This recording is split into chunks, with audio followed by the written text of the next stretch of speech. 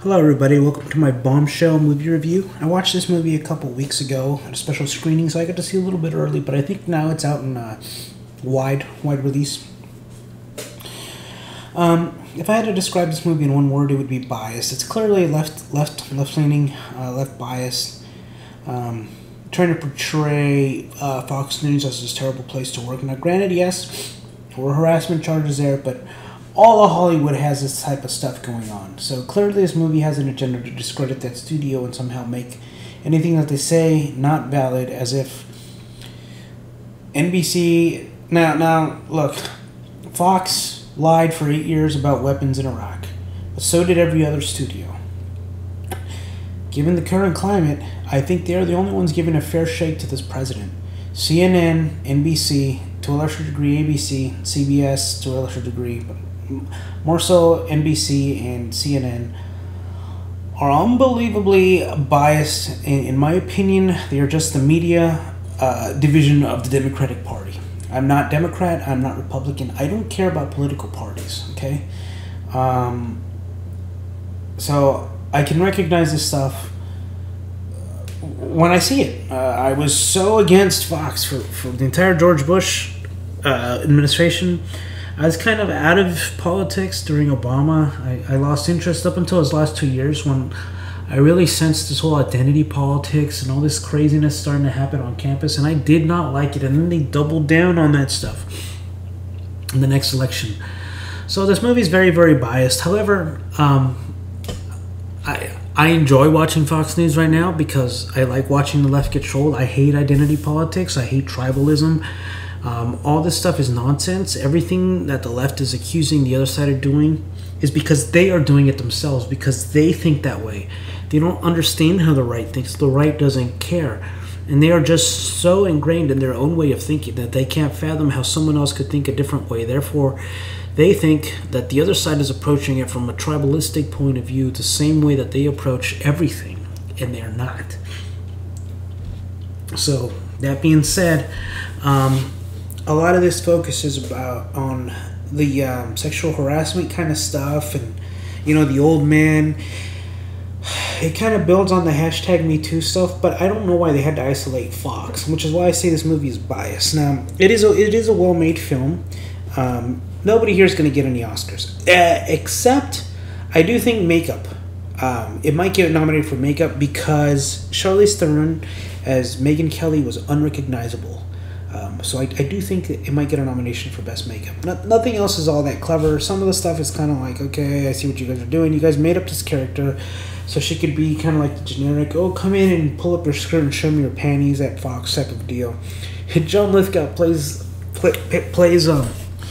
oh my god, he plays this Roger Ailes, which is this creepy old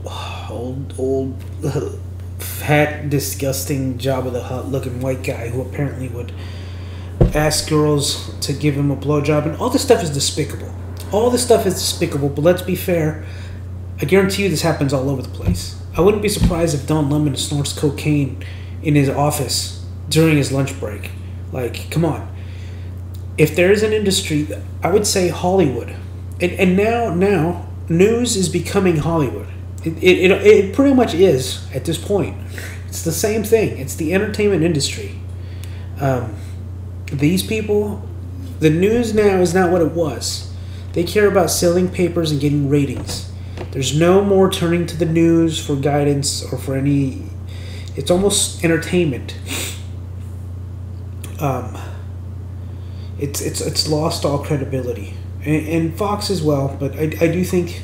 I watch everything. I watch everything because I don't like... I watch things that even go against what I believe, just so I can understand how the other side thinks. Most people don't do that. Most people only consume what reinforces what they already want to believe. And like that, you start to form your own bubble. Both sides do this, which is why I don't have a lot of friends, because on one issue I'll think one way and people start to think, okay, well, he's one of these people. But then another issue comes up and I think the other way. They're like, well, who are you? Well, you're with this, with that. Oh, now you sound like a this, or now you sound like a that. And so I just don't have a lot of friends because of this.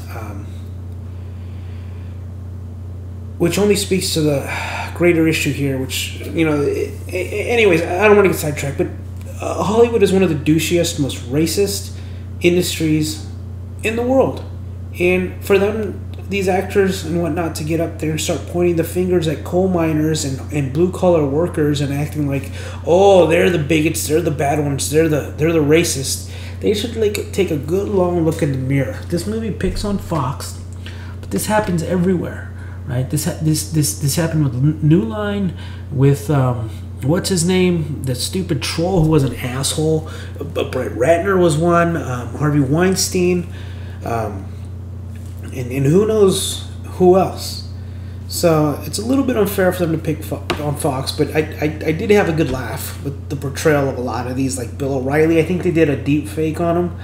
The guy who played Sean Hannity, that was a lady. I know all these characters. Somebody played Judge Janine Shapiro. I enjoyed the movie. It was enjoyable. I guess movie 71. Okay. And I enjoy Fox News. I can laugh at myself. Unlike the left, who takes itself way too serious. They've lost all sense of humor. Even things that are clearly a joke, they sit there and, oh my God, that dog isn't really at the White House. What happened, man? What happened? Anyways, did you guys see this movie? Did you like it? Do you want to see it? What did you guys think? Leave your comments below, like and subscribe, hit the bell, and I will see you later. Okay, bye.